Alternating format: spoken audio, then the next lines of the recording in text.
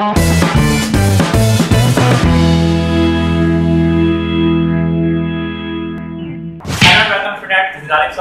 we are going to read literature of class 2. This is our chapter 5 and the name of chapter A Great Feast. In this chapter we will understand about two mouse. The first is country mouse and the second is city mouse. Okay. Basically this chapter is related about feast. Feast that means दावत. Okay. जैसे कोई हम लोग को किसी खाने पर बुलाता है and this is called feast. Okay.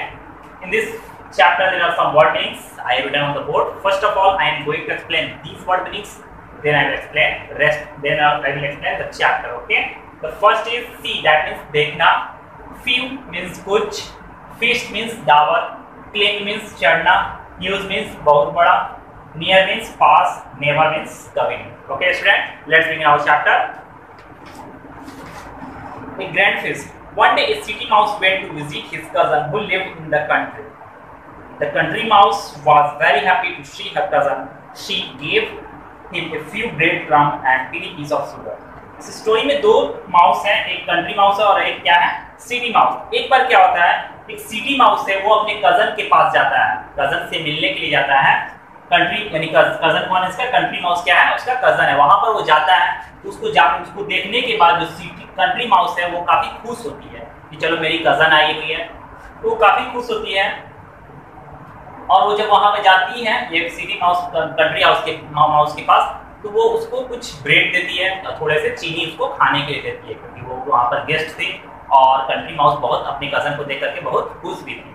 Okay.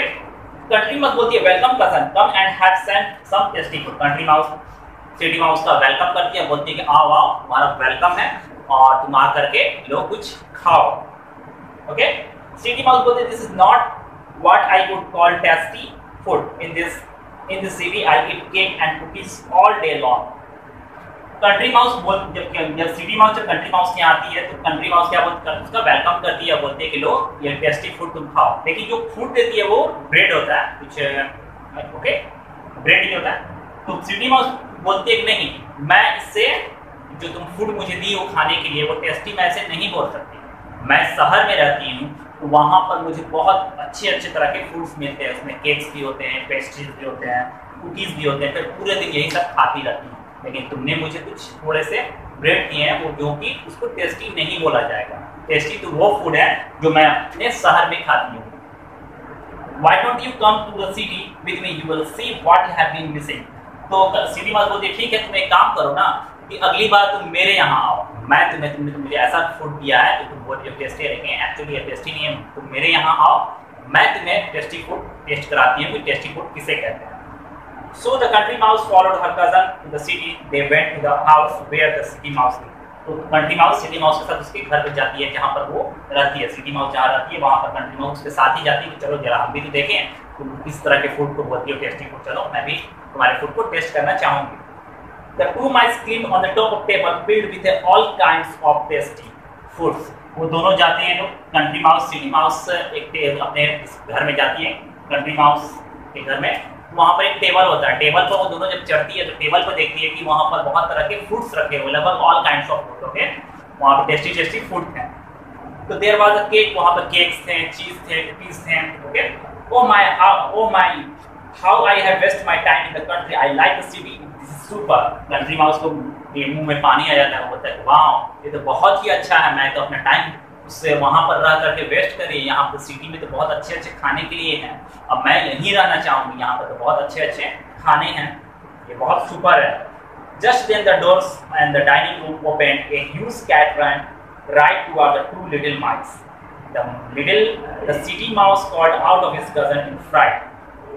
उतने पर ही एक लड़का आ जाता है, मैंने ये कैट आ जाती है, दरवाजा खुलता है, कैट आ जाती है. कैट आती है तो दोनों चूहे दौड़ करके भागते हैं, क्योंकि दोनों डर जाते हैं कि वो चूहा एक बड़ा सा ये जो बड़ी सी कैट थी वो आती है, दोनों को पीछा करती है, वो दोनों जा करके मतलब डर जाते हैं और भागना शुरू करते हैं. सिटी माउस बोलती है चलो चलो भागो भागो, बिल्ली आ रही है. तो माइस दोनों जा करके जगह पर जा करके छुप जाते हैं, क्योंकि वहाँ पर टेबल पर था फूड, बहुत सारा फूड. तो जैसे ही वो दोनों खाने के लिए आगे बढ़ी तो उसमें उन लोगों ने देखा क्या कि वहाँ पे एक बड़ी सी कैट आ रही है, ह्यूज कैट आ रही है.